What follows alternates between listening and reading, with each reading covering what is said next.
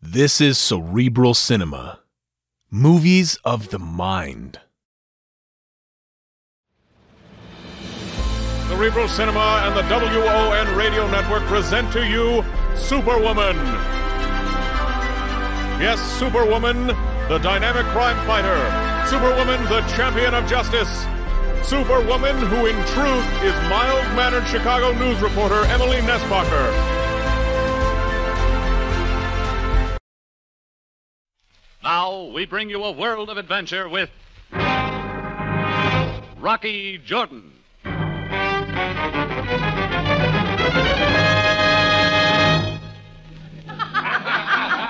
Hey, Rocky! Rocky, we're going drive back here. All right, repeats for both of you. You said it. Fill them up and then fill them up again. Come on, join us for one, huh, Rocky? Sorry, Eddie. Make it some other time. Spoil sport, huh? No. He's all right, Pearl. They don't come any better. Well, here's looking at you, Rocky. Yeah.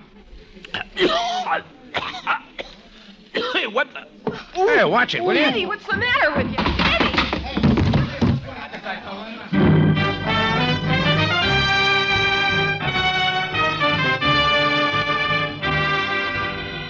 On a narrow street not far off Cairo's native quarter stands the Cafe Tambourine, run by Rocky Jordan. The Cafe Tambourine, crowded with forgotten men, alive with the babble of many languages. For this is Cairo, where modern adventure and intrigue unfold against a backdrop of antiquity. Tonight's Rocky Jordan story, City of Baksheesh.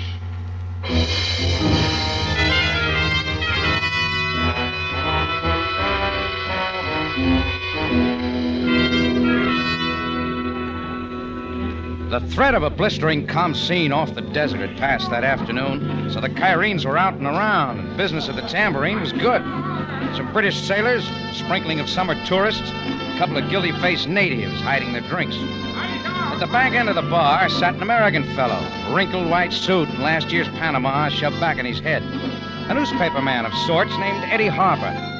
With him was a hatless blonde who needed a fresh bottle of peroxide. I just served him a second round when things began to happen. Eddie struggled to his feet, then fell backwards across a table into the floor. He didn't move as I got around to him. Well, don't everybody just stand there. Do something. I'll take care of him, lady. He's out cold. But he wasn't tight. He'd only had a couple. Chris, get a doctor here right away. Pardon, monsieur. I am Dr. Baer. If I might be of help. I'll say you can. Yeah, he just keeled over here, doctor. Oui, as I saw. The eyes. The man was drinking from this glass? Sure he was. What about it? Perhaps there is somewhere we can take him, monsieur. Yeah, sure. There's a cot in my office. Help us with him, will you, Chris?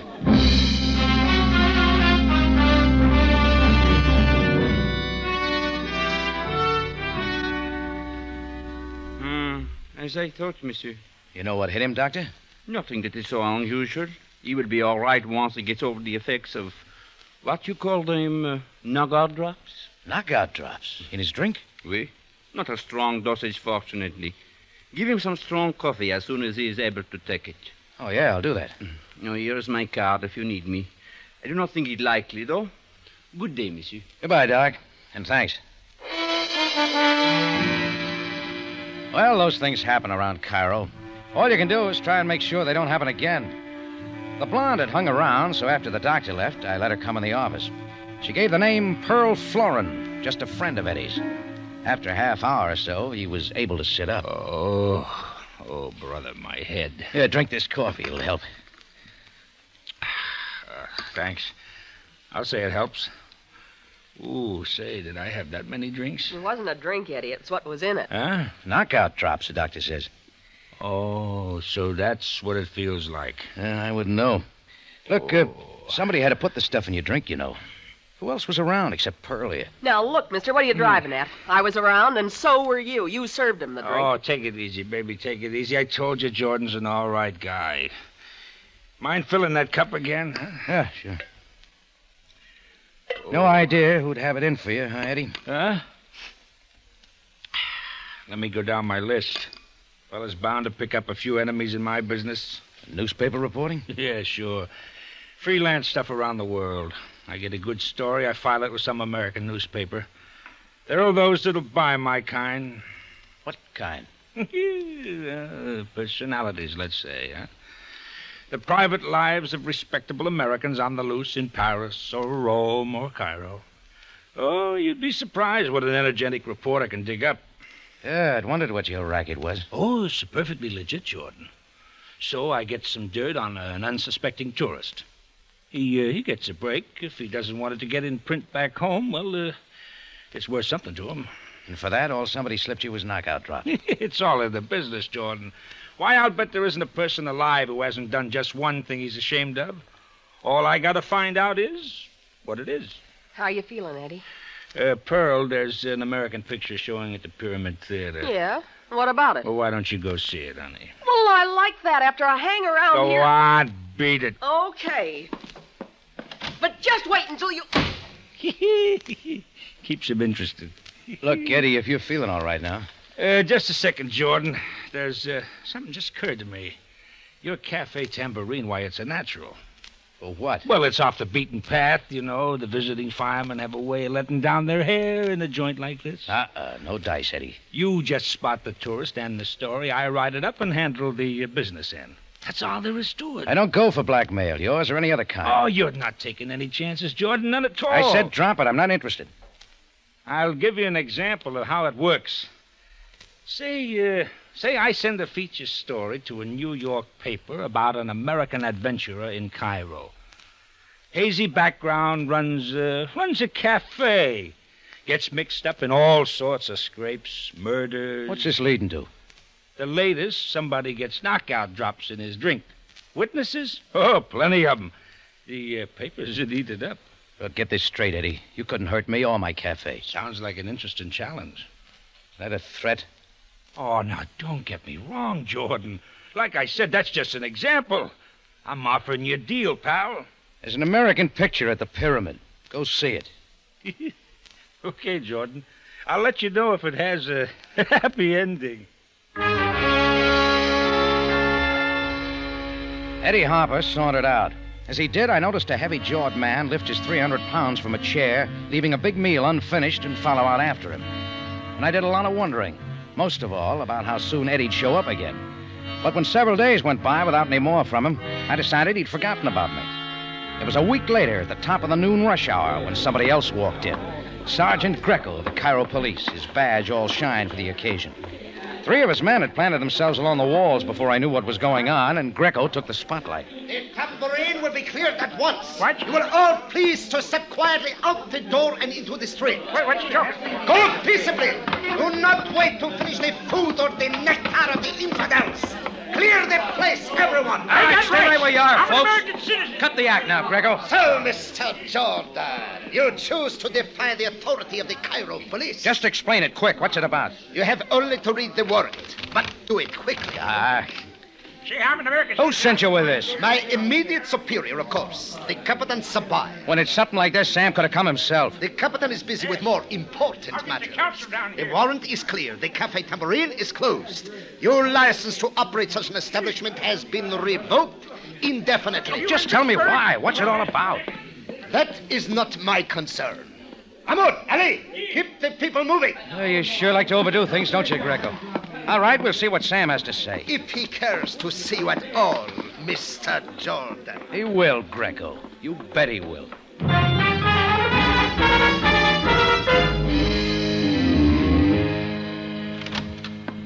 Come in, Jordan. I will give you a moment. It'll take more time than that, Sam.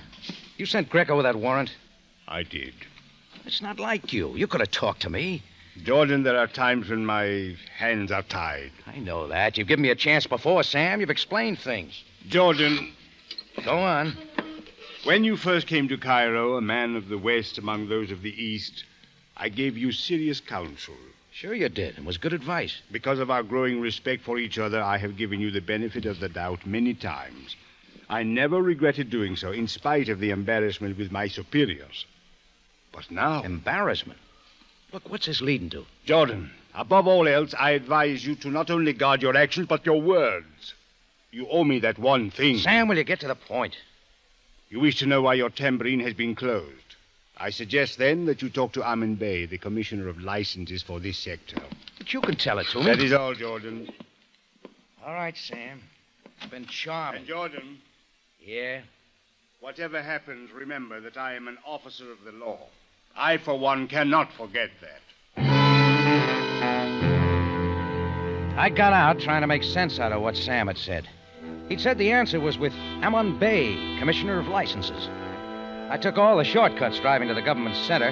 When I found the License Commissioner's division, I asked for Ammon Bay and was told to wait. It was usual treatment. I cooled my heels for an hour and a half. Was finally ushered into his office, one of the smaller ones with a small desk and a small man behind it. Black mustache, too much gold braid on his fez, and a jewel stick pin that hurt my eyes when it caught the light. Ammon Bay looked me over. I rather expected you, Mr. Jordan. Captain Sabaya says you got some things to explain to me about closing up my tambourine. So the captain chooses not to discuss it with you? But you will, Ammon Bay. Let's have it. Very well. Oh, that's your Jordan folder? And a most interesting one. Among other things, is this newspaper clipping. I will permit you to read it. I took the clipping, a 2-column spread like you'll find in the more sensational papers back home. When I saw the byline, Eddie Harper, I knew what followed. It made good reading and was all about me, Rocky Jordan, the lone wolf of Cairo. It listed a number of incidents around the tambourine, including murder, the dates, but omitting the true facts. It mentioned knockout drops in a customer's drink, with no investigation by the police. It hinted at my relationship with Captain Sam Sabaya, and ended with quotes by me. I'm the one American who can get away with anything in Cairo, and the authorities can't touch me. Well, Mr. Jordan? Where'd you get this? It arrived by airmail from New York this morning. You should be more careful of your interview. I didn't give an interview, Ammon Bay. Or perhaps you did not realize that this would find its way back to Cairo. We are most interested in such things as this. I tell you, none of it's true. The whole story's a pack of lies. Indeed. Including this statement of yours, that the authorities of Cairo cannot touch you. I didn't say that. I had no reason to. And you also deny the incident of the tampered drinks, although I have a complete statement by the doctor who was at the scene. Look, get Eddie Harper here, the guy who wrote that. I'll make him put it straight. We prefer to handle this in our own way. The affair of the tampered drinks is reason enough for withdrawing your license. And that's all it takes, huh? No hearing, no chance for me to defend myself. You are not on trial. Now, Mr. Jordan, this relationship between you and the Captain Sabaya. What about it? How much have you been paying him? Not a cent, Ammon Bay. Now, get this, not a cent. Naturally. I might remind you, there's only one way for one to stay in business in my sector. Do you quite understand? No, not all of it. How long do I stay closed? That is something for you to decide, is it not? Sure. Anything to make it easy. Look, I've been living at my cafe. That is beyond my control, but admit one customer to your tambourine, and you will be subject to arrest. I believe that is all for now, Mr. Jordan.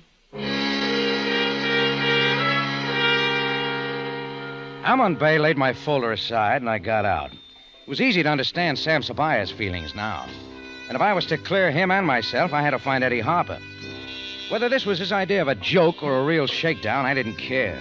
I was going to pound the truth out of him. A reporter at the Gazette gave me his address, the Memlook House. The room clerk there said Eddie was out for the evening, so I tried a few of the haunts around that section with no luck and finally drove back to the dark tambourine. I parked across the narrow street behind a little British MG car at the curb, went across to my door. I just had the key in the lock when a figure moved out a couple of doorways down. Psst. Hey, Jordan. Who is it? You know me. Eddie Harper. I want to see you. Eddie, I'll bet you do. Come on, then. I stood watching Eddie, puzzled as he moved slowly along the wall toward me. He got only halfway.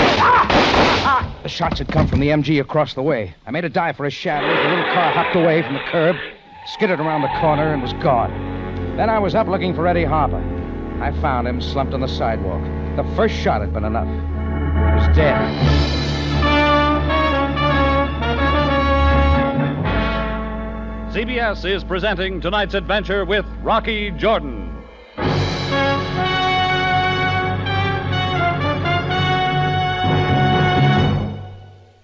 Another Tuesday night's coming up on CBS, and this one brings the return of an old friend, Luigi Basco.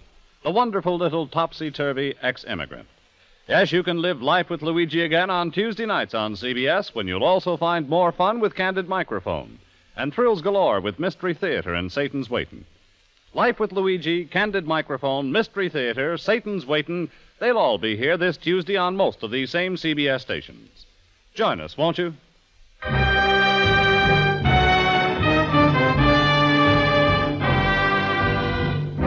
Now we take you back to Cairo and tonight's Rocky Jordan story, City of Baksheesh.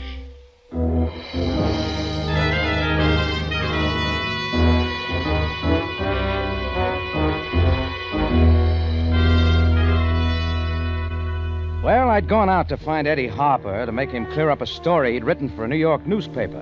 One that had put me in bad with the Cairo authorities and had Sam Sabaya in the doghouse along with me.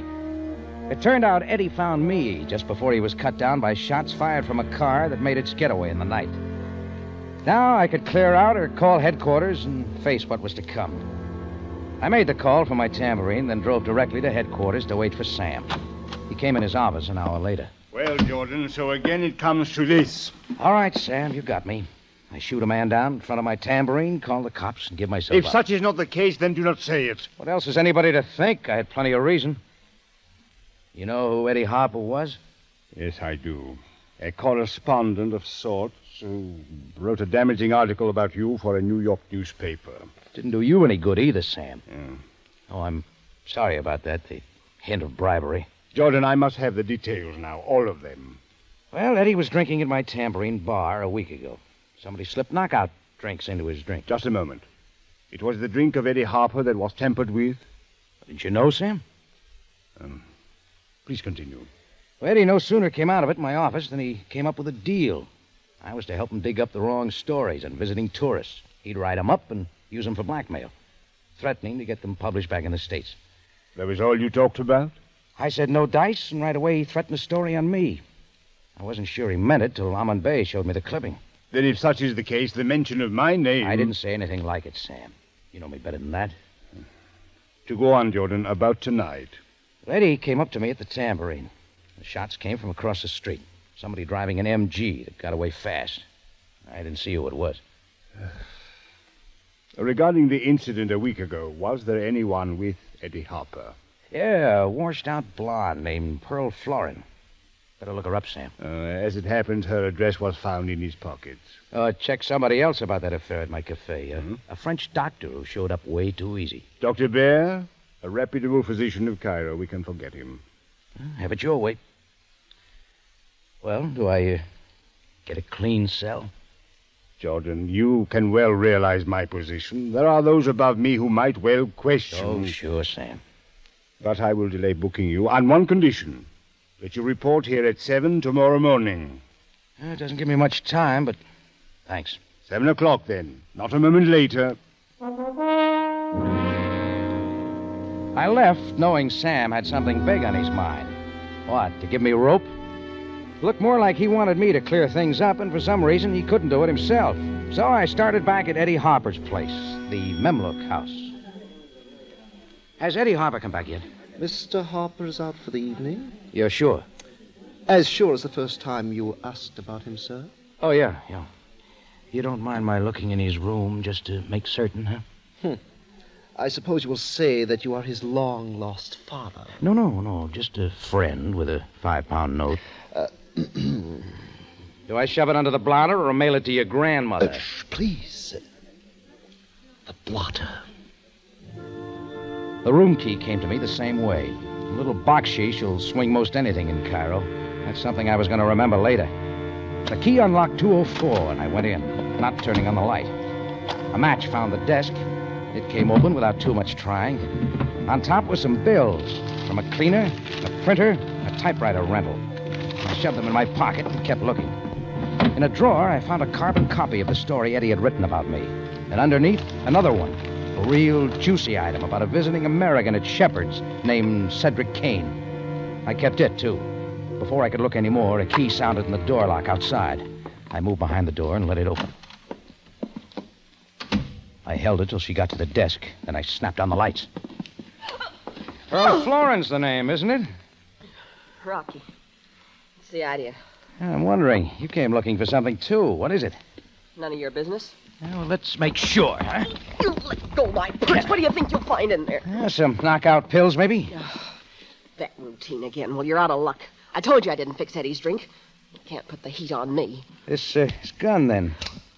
What about it? Girl's got a right to some protection. Yeah, it didn't kill him. Kill who? You didn't know? Eddie Harper's dead. Murdered. No kidding. No tears, Pearl? Let it sink in, Rocky. I don't get it. I don't get it at all. You ever hear of a man named Cedric Kane? No. Why should I? Skip it. Anyhow, the police are looking for you, Pearl. That's a laugh. The police can't touch me. Now, you better get going before I look one up. I'll do better than that. I'll help you find one. I shoved Pearl out the door, down the steps, and through the lobby before anyone could stop us. As luck had it, a uniformed man was at the corner. He had Sabaya's pickup order for Pearl Florin and took her away. I was still looking for the killer of Eddie Harper. My only lead took me to Shepard's, in the room of an American named Cedric Kane. A servant admitted me and then went out. Come in. Come in. What can I do for you? Yeah, it looked like I had something here. Seated at a table, gnawing on a leg of lamb, was the 300 pounds I'd seen following Eddie Harper out of my cafe a week ago. Well, speak up, my good man. Jordan's the name. Cafe Tambourine. You were there about a week ago. Tambourine? As a matter of fact, I was. Sit down. Have a bite to eat. Oh, thanks, but I've got a weak stomach. Regrettable. Mr. Kane, you know a man named Eddie Harper? Harper? What about him? I just found something in his room. A carbon of a story he wrote about you. How dare you, sir? Give that to me. Well, here, take it. Nobody's seen it but me. I'm not in on the blackmail, Mr. Kane. I know what Eddie's racket was. I'm here about... Something else? And what is it? Speak up, man. It's about Eddie Kane's death. Somebody shot him in front of my tambourine. Oh. Excellent news. Good riddance. Sure you won't have something to eat, Mr. Jordan? Look, I've got to find out who killed him. Plenty of people had reasons. As you say. Perhaps even you, Is that it? Well, let's start with you. You mind telling me where you were around 9 o'clock tonight? Wait, now. Are you suggesting that I did the killing? Maybe. That's impossible, sir. I arrived in Cairo less than an hour ago. I've been in Alexandria for the past 3 days. I'll stand some checking. Then do that. Say, by the way, have you got a little British MG car? MG? Can you imagine a man of my size squeezed behind the wheel of such a tiny car? Yeah, I see what you mean. Cedric Kane obviously was a waste of time. Outside in the street, I stood there shuffling through the other stuff I'd found in Eddie's room. One was a bill from the Faro print shop on the Sharia Luna. It gave me a wild hunch that sent me moving again.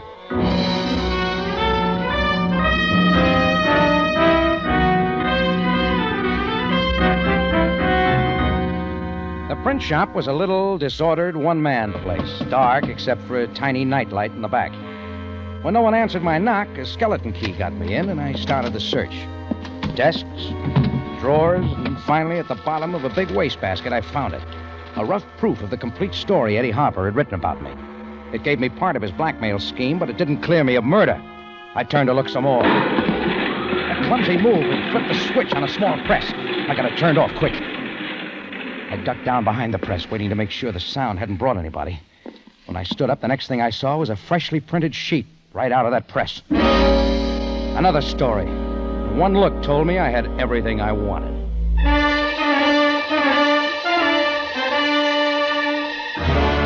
In just a moment, Rocky Jordan returns to conclude tonight's story.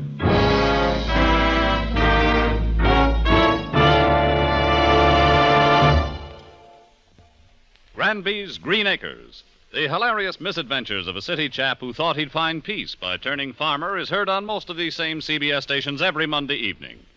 Gail Gordon plays the ex-bank teller who, with his family, moves to the country and tries to raise crops as the books advise him to. Hear the latest comedy on Granby's Green Acres this Monday, won't you?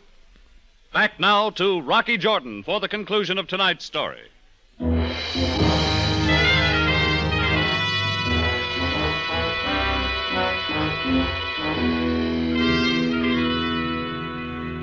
The late theater crowds were just letting out as I hunked my way across the Solomon Pasha and drove down the hill toward the Nile till I found the home of the little commissioner of licenses, Ammon Bey.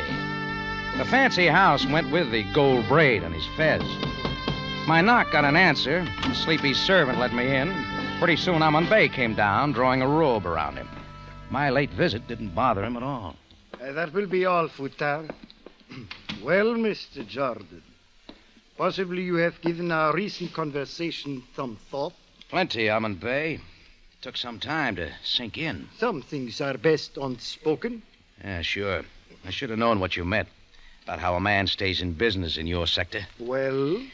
Baksheesh doesn't go just for the beggars, does it? Takes something under the table for a few of the big boys, too. Mr. Jordan, now that we quite understand each other... How much do you want? What does it take to get my tambourine open again? That depends on how soon you wish it to open. I thought so. Eddie Harper worked with you in the blackmail, but it was your pressure. He got the story in print, one that would force even a man like Captain Sabaya to cooperate in kicking me out. That is quite beside the point. Trouble is, the story's no good, Ammon Bey. It never was published in a New York paper. The clipping you have was run off in a little print shop on the Sharia Luna. How can you make me believe that? With this proof I just found in that shop. It's the same story. Look at it. This does not involve me. Trouble is, I found another story there. One run off just today. Printer hadn't yet taken the type out of the press. Read it. Why... Another expose, Ammon Bey. But this time about you. How you threw the blackmail on me and a lot of other businessmen in your sector. This time the pressure was on you. Eddie's scheme was ripe for the big payoff. I will keep this. No one will ever see it. Think again. It's still in the press. So Eddie brought one of these clippings to you, threatened to show it around unless you paid off. Maybe he'd come to tell it to me, so you had to kill him. And now it is you who come for the payoff, is that it? No. It's just to tell you I opened the tambourine at 9 in the morning. Mr. Jordan, did you think that I would talk to you without a gun in my possession? It takes something like that to make a big man out of you. You are close enough. Go on, shoot, Ammon Bey. Show everybody how you get away with murder, too. Mr. Jordan, it is not the first time. That's all I wanted to hear. He let me get a step too close. My fist slapped the gun away, came up, knocking the gold braid fez off his head. That's all it took to make Ammon Bey a little man again.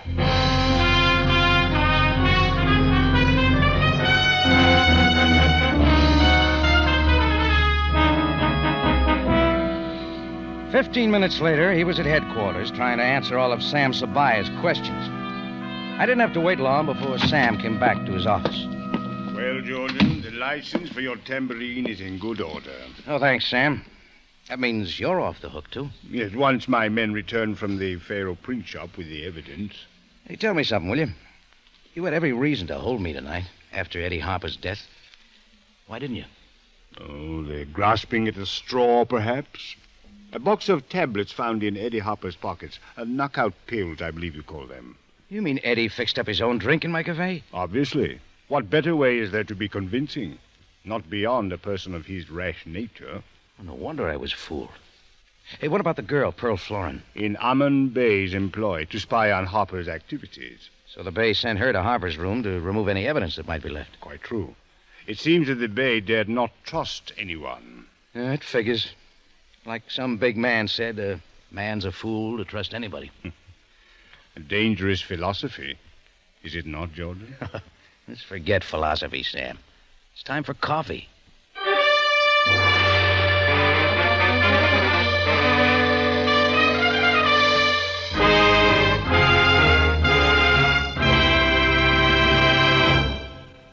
Remember, you have a date next week at the Cafe Tambourine. Same time, same station. And the story is The Man from Damascus.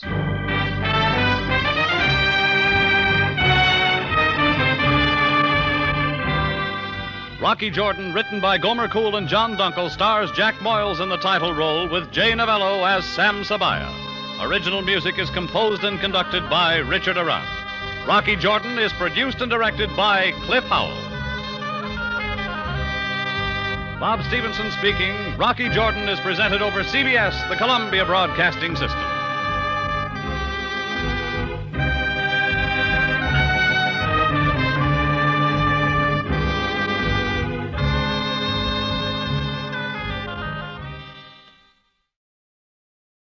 Cerebral Cinema hopes you have enjoyed this movie of the mind.